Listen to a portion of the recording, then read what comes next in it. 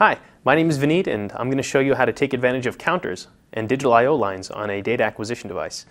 Right here I've got an M-series USB data acquisition device. This is actually cabled directly to this BNC terminal block. This is a connector block called the BNC 2120, and it basically gives me access to my I/O lines through BNC connectivity or screw terminal. And there's a few other things on here like a function generator and even some LEDs that I can use to monitor a digital line.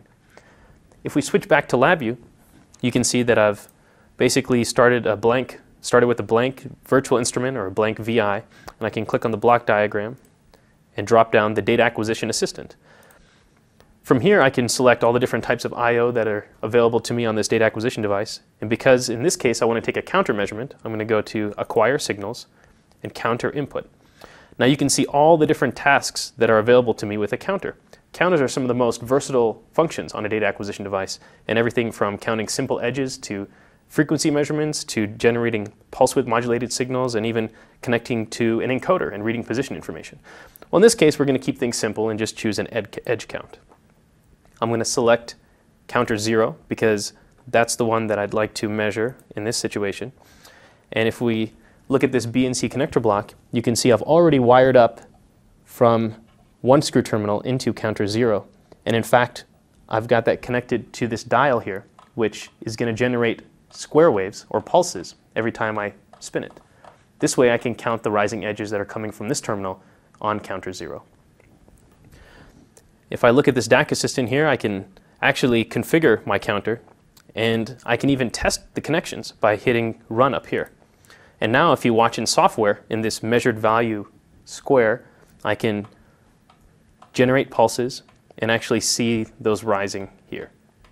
So I know my connections are correct, and I know that I'm ready to go with my data acquisition task.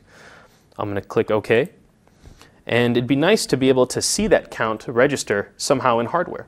So let's go ahead and drop down a second data acquisition assistant in order to read the counter value and then write out the register value using our digital lines.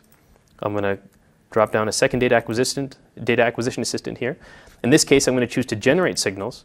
I'm going to go to digital output and choose port output. That way I can write to 8 lines at a time.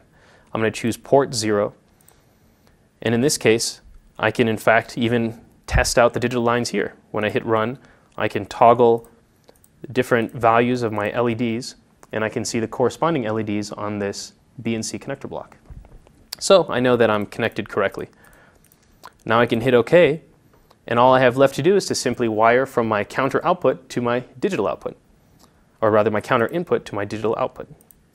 Once I've done that, I can hit run, and now I should be able to see the corresponding count register on the LEDs that are being displayed. So as I spin the dial, you can actually see this happening right here in hardware, and the LEDs are corresponding to what that current count is.